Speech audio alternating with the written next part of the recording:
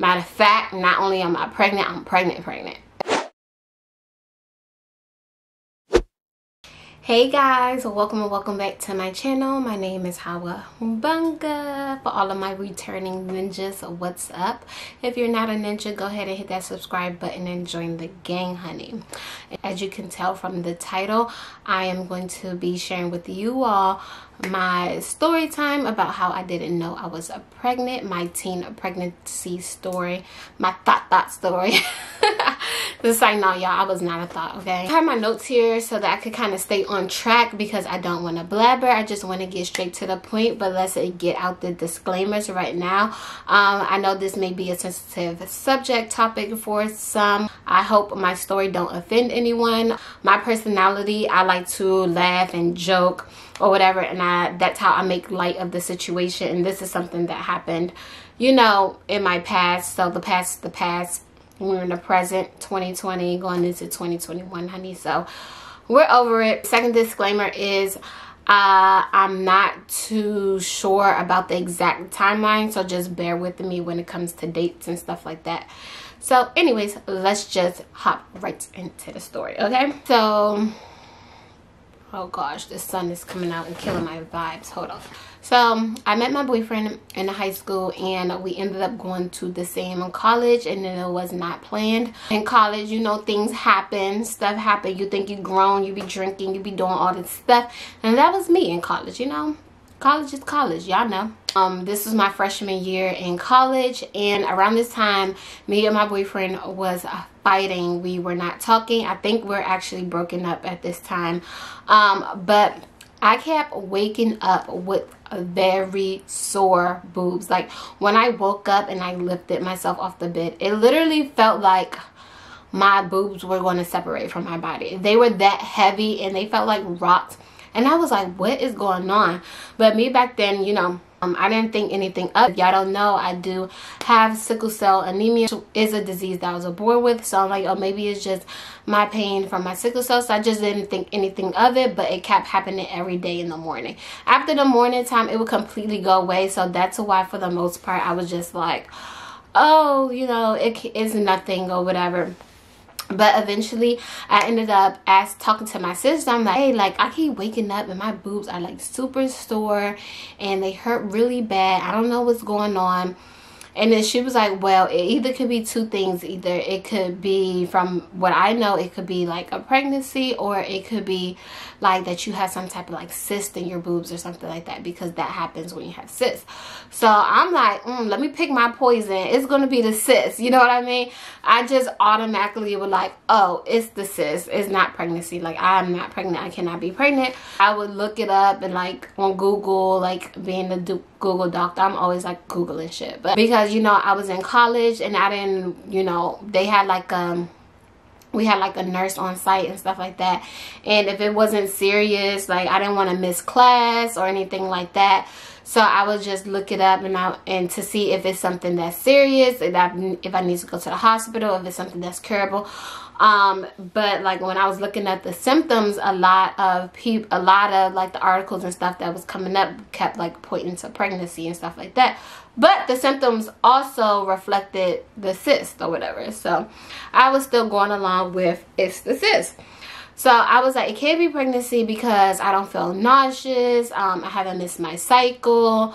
I always had irregular cycles, and it's just still has been consistent to this day. So I know it's not pregnancy. This is around like April, May-ish or whatever. I also, like around this time, like I started to lose weight, and which was weird because I was eating a lot, but I was just losing weight. And I just found that was weird because most of the time when you go to college, you get freshman 15, you don't lose weight. Like everybody around me was gaining weight, like looking thick and shit, and I was all 100 and something pounds looking dumb.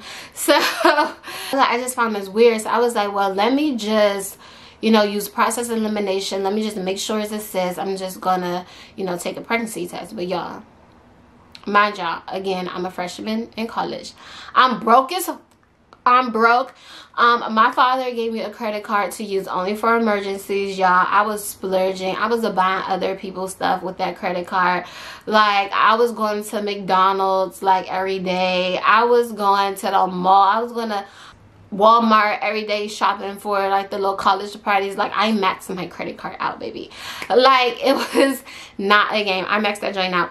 So I was broke. I was like, I'm about to get a pregnancy test. So y'all, I went to Frostburg State University. If y'all don't know, it's in the mountains in Maryland. It's literally nothing around there but the Walmart. The Walmart up there was lit. It had a nail salon in it. It had McDonald's in it. It was just a great Walmart or whatever. So I'm like, I might go to Walmart with no money, y'all. I went to Walmart with no money. So catch the hint. So I went to Walmart, y'all, and I had on a hoodie like this. And I basically stuffed my hoodie with pregnancy tests. And y'all, I got the expensive pregnancy test because I'm not about to read no lines. I'm not finna read no lines. I got the joint that say pregnant or not pregnant. You need to tell me up front. I need to know up front. I don't want to read no lines. And if I'm going to steal, I might as well steal the best ones. God forgive me. This was years ago. Like, I'm not that person anymore. I had to do what I had to do, okay? Anyways. So I'm like, if I'm going to steal, I'm going to steal the best ones. So I stole probably like 2 or 3 or whatever. The box comes with 2. So I went to Walmart and I stole. And I was by myself. Nobody knew to this day. Nobody knows. So my family, whoever about to find out right now, yeah, I was a little thief. Again, I had to do what I had to do, baby. So I went back to my dorm. Y'all, I went to the communal bathroom. I peed on the stick. The first test I took, that joint didn't say anything. It was just blank. It was just like, literally, it didn't say pregnant. It didn't say not pregnant. It just was blank, and I let it sit for a while. It was blank. So I took another one right back to back. Y'all, I had to drink like all of this. It was like the episode on Martin, like when he gave her root beer to drink, because like I had already peed and I ain't had pee no more. So I was like downing like soda, so I could have to go to the bathroom again. So I downed some soda, and then when I had to pee again, I went back and I peed on the stick. And this time, before I even could finish peeing, y'all, that joint said pregnant. So I know y'all probably like, well, bitch, you knew you was pregnant. Like, no. Just to give you a quick background as why I was like, I didn't know I was pregnant, is because 1, I was delusional for a long time, which you'll see further into the story. And 2, I conceived in February. Yes, y'all, February. So February, March, April. Y'all will see how I found out and how this came together. So follow me, stick with me. So again, like I told y'all, me and my boyfriend, we weren't talking, we weren't speaking, we were broken up. So I hit him up, I called him, I was like, yo, come to my dorm like right now, like we gotta talk. And he was like, for what? Like, he was giving me all this attitude and sass, you know, because we were beefing. And I was like, it's really like, it's important, I really gotta tell you something, we gotta talk about something. And I guess he thought like I wanted to just talk about our relationship and stuff. Like, boy, you're not that cute. I'm like, no, like, you need to come, it's an emergency. And then he was like, nah, I'm not going over there, blah, blah, blah. I was like, well, you don't come over here, I'm gonna come over there. And if I come over there, you ain't gonna like it. It's not gonna be pretty, and I'm gonna embarrass you in front of your roommate, okay? So he ended up coming over there, and I was just like, I just gave him the pregnancy test. And he was like, well, this is me. I said, nigga, I did get the one with lines. It literally says pregnant on there. Like, you ain't gotta read too much. It says pregnant. So what you mean? What it mean? Like, duh. So he was like, you sure? Did you take multiple? I was like, well, I took 2. The other one was inconclusive, and then I took this one. And then we both were like crying. We were like, oh, this can't be happening, blah, blah, blah, because, you know, he played football. This was our first year in college. Like, we were upset, but basically came up with a dumbass plan that like, we're just gonna, you know, wait until we go home so that I could go to the clinic, go to the doctor, and get like a blood work done to confirm it, and then we could basically go from there. So our dumbasses basically just swept the shit under the rug. But I still was kind of delusional, and I was like, I can't be pregnant because I'm still having my cycles till this day, even when I found out even when it says pregnant, I was still having my cycles. I didn't have any type of morning sickness. The only symptom that I had was the sore boob thing, and I guess me losing weight, but that didn't necessarily have to be pregnancy or whatever. We went home from school for the summer, probably in the end of May. We basically waited like a whole nother month or whatever. We left school, we went home for the summer, and mind y'all, when I was at school, I was still doing whatever, because I did not think or know that I was pregnant for sure, because we was like, well, the first one was inconclusive, the second one said pregnant, but we don't know for sure. So I was going to Hershey Park. I think I was still going on parties, I was still going to class, I was just doing the do.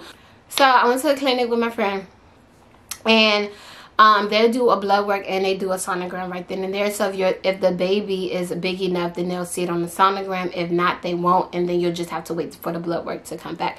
So they do both. So I did the blood work and then I did the sonogram or whatever. So they did the sonogram, and lo and behold, it was a baby. It was a whole freaking baby in my tummy. And y'all, not only was it a baby, we know that months went by. Like I gave y'all a hint before. I was like February, March, April, May. I was far along in my pregnancy. Like I was far along, and again, I didn't have no symptoms. I wasn't showing like nothing. So I was like, yo, I was still like, no, I can't be pregnant because I still have my cycles. They was like, oh, you could still like bleed monthly, but it's not really a menstrual cycle. It's called something else. If I find the name, I'll link it on the screen, but it's called something else, but it's not your monthly cycle. It's something else. They were like, you didn't notice that it was irregular, like it was lighter? Like, no, because my cycles always have been like that. They always have been irregular. They never came on time. They were always light, and I barely cramped or whatever. That's how it had been my whole life. So it going from this to this, whatever this was, it wasn't a real change for me. So I was just like, oh, it's, you know, it's my cycle. So I was like, what are my options? Like, would I be able to get like an abortion if, you know, that's the route I want to take? Because I'm in college, like I'm not married, I'm not engaged, I'm young. Like that was definitely an option. And they were like, yeah, you could get an abortion, however it'll be a different procedure. So they were basically saying that I was too far along in my pregnancy to do the standard abortion or whatever. So it's this next level abortion, go back then, where it would take like a few weeks to abort the baby. It's kind of like having labor almost or whatever. So they dilate you, so they put these rods. This is going to be a TMI part. Disclaimer, this is TMI. If you don't want to watch this part, you can fast forward it.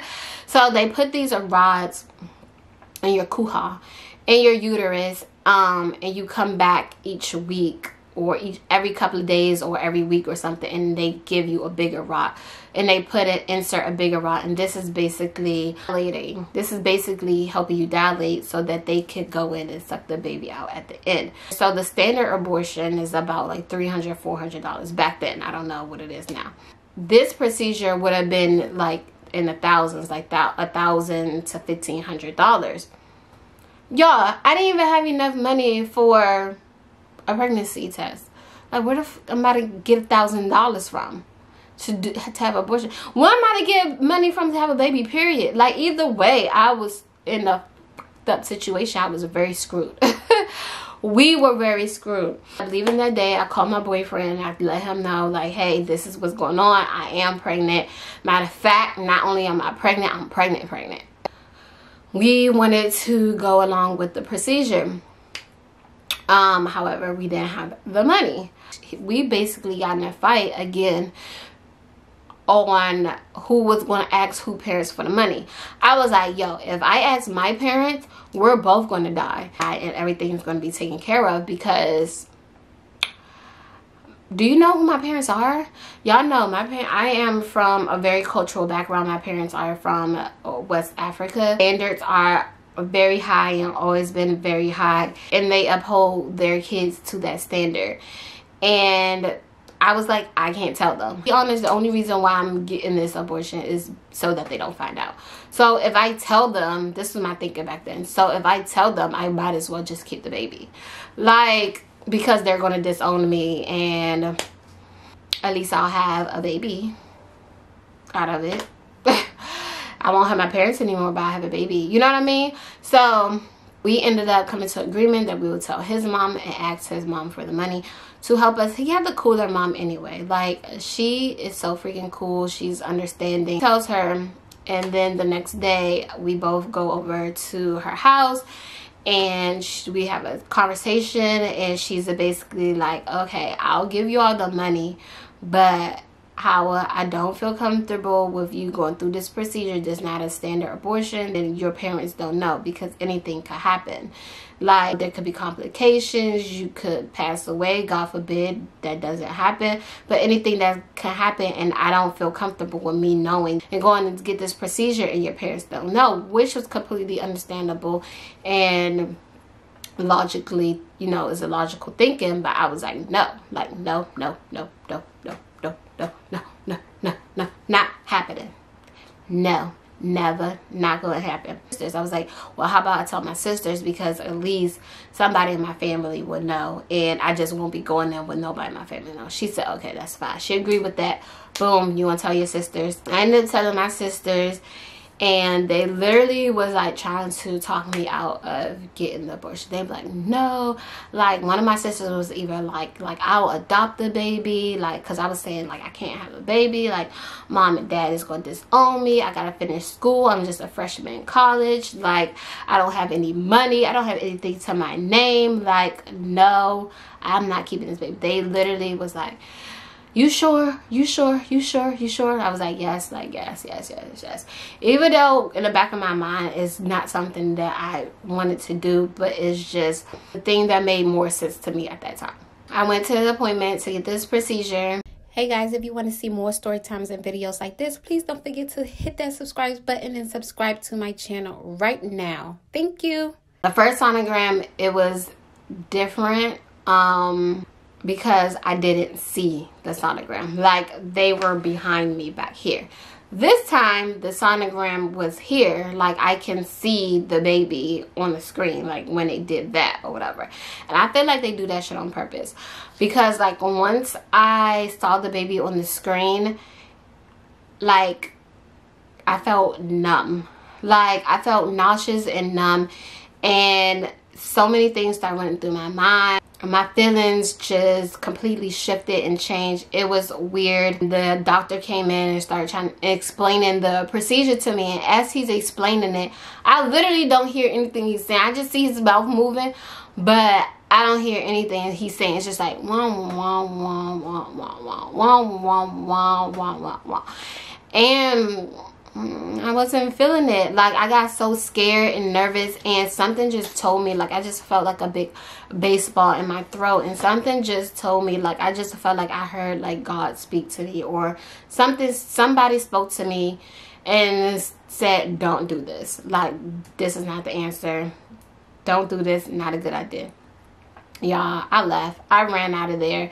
It was like, I didn't end up getting the procedure. Like, I just couldn't go through with it. Whatever. Like, it was a full-blown baby that I could see. Like, I was just like, well, I'm just gonna struggle. Me and my boyfriend decided to keep the baby. He was definitely supportive of my decision, and he agreed that he would be there and help me.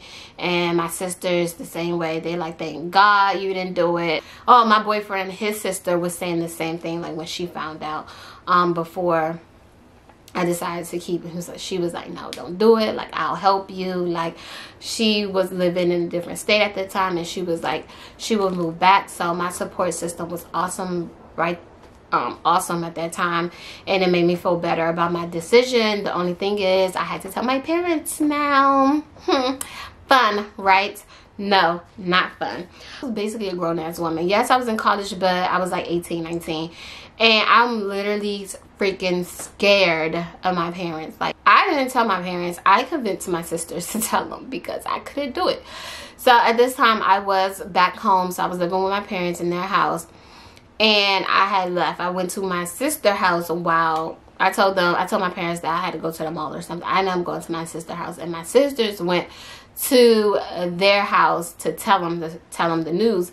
And y'all, I was so nervous. Like, I was sitting in my sister's house, like, sweating, like, walking back and forth. So they called me and they were like, oh, the deed is done, like we did it. And then I was like, so what did they say? And they were like, it's not good. Like, it's not good. They told me my mom's reaction, like my mom burst out crying, like they're so upset at me. They literally just, they disowned me. Like, my father had gifted me a car when I was in high school going into college, and he took my car from me. I had a cell phone that I was under his plan because I was in college. He cut my cell phone off. They practically kicked me out the house, so I had to go get my stuff, and I moved in with my sister. And they didn't talk to me. It was just like, I just felt like I was bringing a human being into this world, and that's what God wanted for me at that time. It was a blessing in disguise. And to this day, my son is a blessing. Like, everything that happened to me from that time on all happened for a reason, and it made me the person that I am today.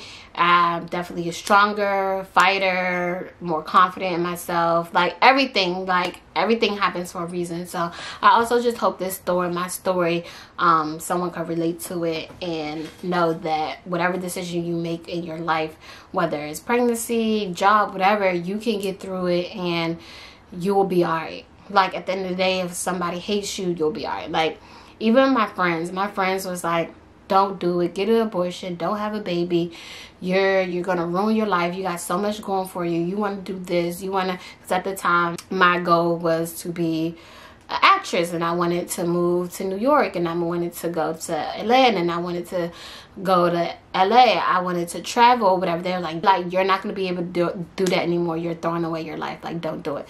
So when I end up going along keeping the baby, like some of my friends even stopped talking to me, which was weird because I felt like whether that was my decision or not, I feel like should have been supporting me whatever my decision was as my friend. However, I understand because back then we were young, and I feel like if it was vice versa, I would say the same thing because I want the best for them and they wanted the best for me, and I feel like they thought at that time that that's not the best for me, which is completely understandable.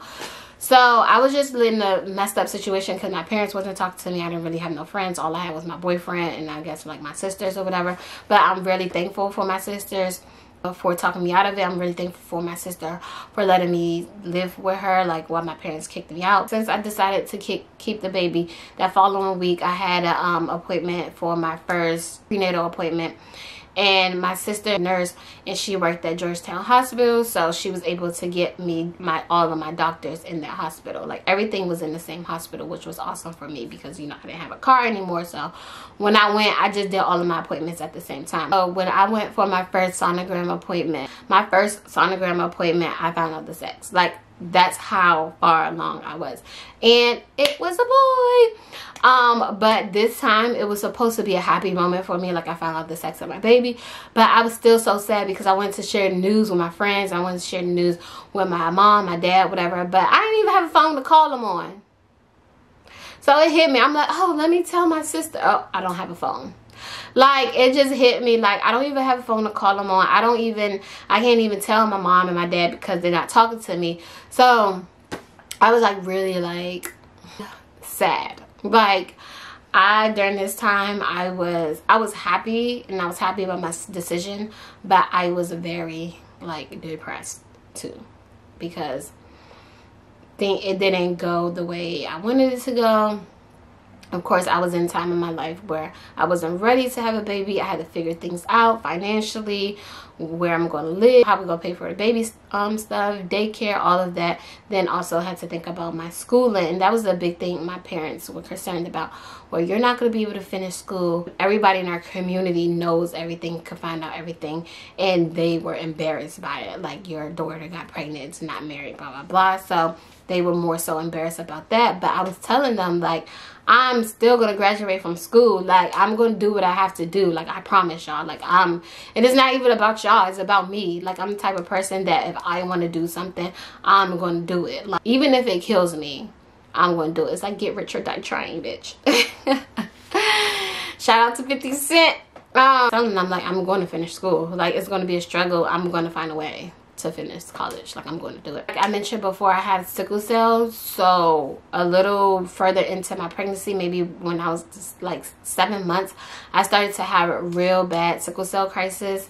And I was hospitalized a lot. Like, I was in the hospital majority of my pregnancy, and this is what brought my parents around. So my parents start to come back around, because it's like they're not that type of people that's going to know that I'm in hospital, I'm sick and stuff like that, and not come. I feel like they was mad at me, but they weren't that mad at me to the point that they know that I'm in a hospital suffering from sickle cell crisis, from my disease, and not show up and be there. I did end up having my son with my husband. My boyfriend at that time is also my husband now. So again, like I was saying, like everything happens for a reason. And I feel like even if we didn't have my son at that time, and we didn't go through what we went through back then, we wouldn't be where we are now, and we wouldn't be as strong as a couple as we are now, because we went through that at a young age. We went through some crazy at a young age.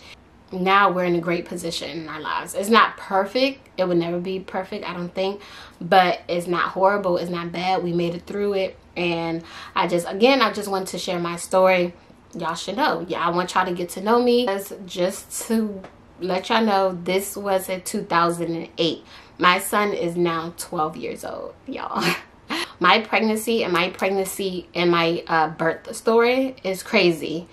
So let me know in the comments if you want to see a story time part 2, the end of my pregnancy leading to my birth story. My birth story was crazy, y'all. Like, that is the story. I hope you all really enjoyed my story.